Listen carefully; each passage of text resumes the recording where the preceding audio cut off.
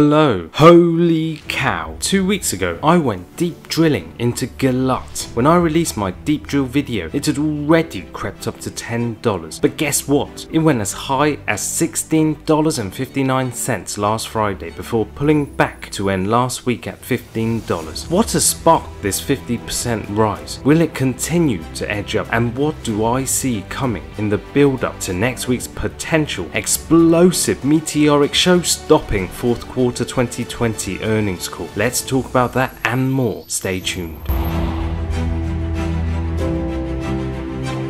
Keeping it simple. For those of you new to the channel, I am the Simple Trader. I share with you explosive stocks that I am buying, looking to buy, already have sitting in my freedom portfolio. I am not a financial advisor, so please understand this is all for entertainment only. Full disclosure, and I'm not flexing here. I started a position in Gilat at $9, but the more drilling I do, the more excited I become. This for me is a winning company and hugely undervalued, meaning it's easy money. I have not coined this phrase on a stock since Nordstrom back in October last year, but unlike Nordstrom, Gilat for me is a long hold with exponential potential, and I'm expecting this to explode to Pluto. I want to be transparent with you, and I'm letting you know right now that this may become my largest position within my portfolio, especially if it gets into the coming Cathie Wood ARKX ETF. No more plugging. Let's start drilling. Okay, let's get the technicals out of the way. The price action has simply been huge. If we look at the charts, we see an exponential move up that began at the start of the year, where it gapped up from $7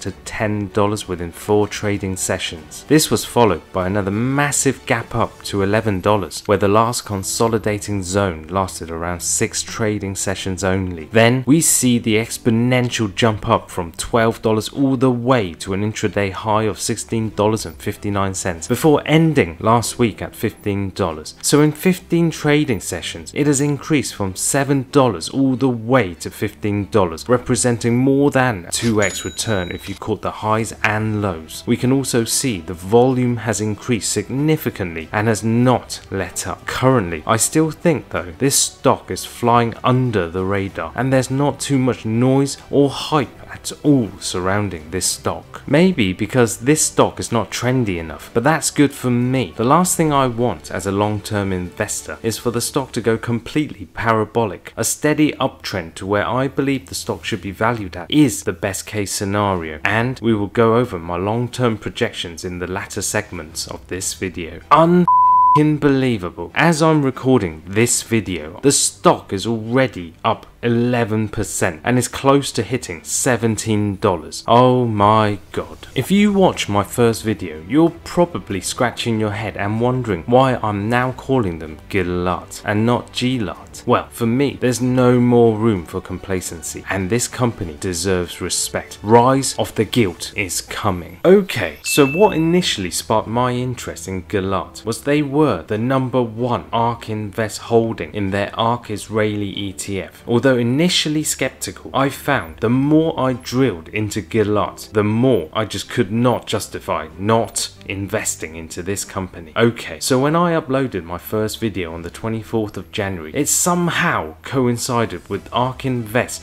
rebalancing this ETF. Oh my god. And we saw that Gilat fell to 3rd position and the ARK holding went from 578,000 shares to 320,000 shares, meaning they sold off 44% of their holdings in Gilat. Now, there is a reason for this, as they went from 45 holdings to 62 on that one day, meaning they had to sell some positions in order to start the new ones. I was not overly concerned with this, as Gilat was still #3, which showed me ARK Invest still had strong conviction in this stock. Now, guess what? As of today, ARK Invest Israeli ETF have 359,000 shares, meaning they have bought back close to 30,000 shares of Gilat. And more importantly, Gilat is back at the #1 position on the Israeli ETF. If this isn't strong conviction, then I don't know what is. The institutional holdings, according to Fintel, is at 37%, which seems to have gone up significantly from when I last checked. This to me seems like stealth plays by the smart money. We see big players such as Morgan Stanley, Vanguard, Goldman Sachs, and of course ARK Invest. What makes me sick is just looking at the $5.91 average price that these institutions somehow managed to get in on. If you watched my previous video on GILT, you would know that the list of contracts GILT won in the fourth quarter and in January was so long that it would have been quicker for you to watch paint dry than to listen to me rambling on. So sit tight and trust me, the coming list is nowhere near as long since it's only been 2 weeks, right? Okay, jokes aside, on the 21st of January, GILT announces that ESA technology has achieved proof of concept, and it successfully demonstrated this and its technology over Inmarsat's Global Express. This was a live demonstration of an ESA terminal on an Inmarsat operational GX satellite. Who are Inmarsat? Inmarsat is a British satellite telecommunications company offering global mobile services. It provides telephone and data services to users worldwide via portable or mobile terminals which communicate with ground stations through 13 geostationary telecommunications satellites. This is big for further collaboration and services that can now be offered up to the commercial world. It's basically a cash cow in the making. On the 1st of February, GILT announces a contract with a potential $50 million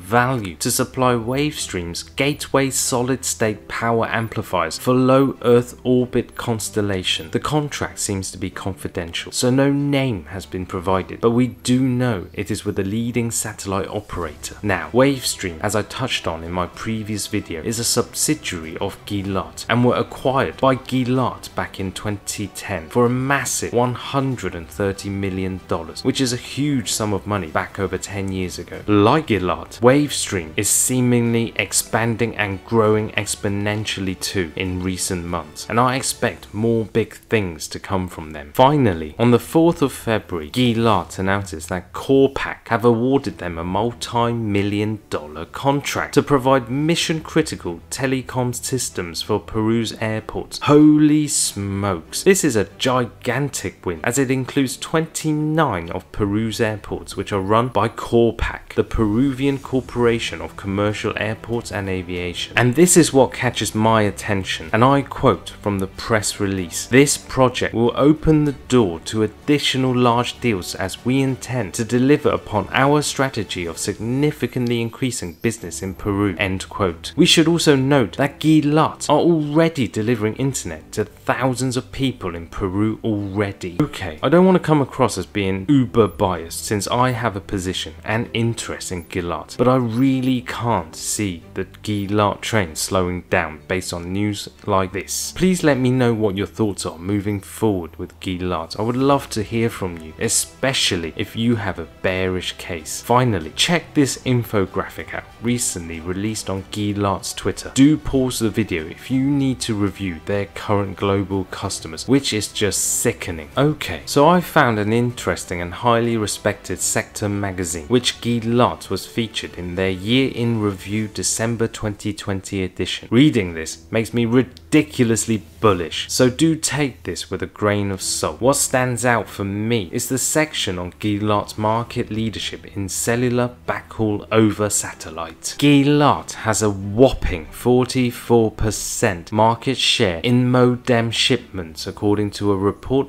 by industry analyst NSR. On top of this, they have over 80% market share in satellite backhaul for 4G LTE installations worldwide, and this superiority is even furthered by impressive 5G technical achievements. That to me sounds like GILT is monopolizing the market, and I love to invest in monopolies. To provide you with some context, if you haven't seen my previous video, the 5G market, according to many sources and research houses, automotives is already a multi-billion-dollar industry, which is set to further explode. According to Allied Research, this will grow into a mind-bending $667 billion potential market by 2026, with, check this, the Asia-Pacific region contributing the most growth by growing to $329 billion by 2026. Guess what? GILT already have strong footholds here, such as in the Philippines, where they are working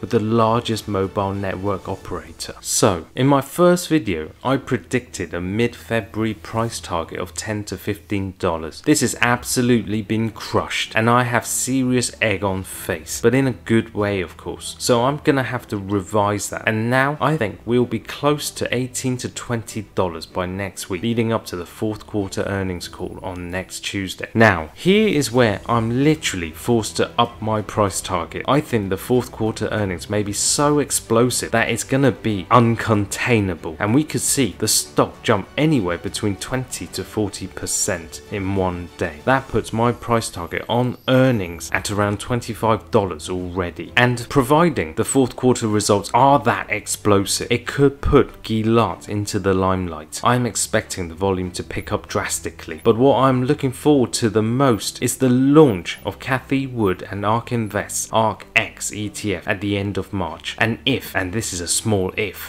GILT is added to ARKX in a superior position, such as within the top 10 holdings, then oh me oh my, I think GILT will blow up, and I'm seeing $40 as a realistic price target for end April. I just can't believe it. At the time of putting this together, it's just keep going up and up and up and up. And what on earth is going on? It's gone past 17. We have broken $17.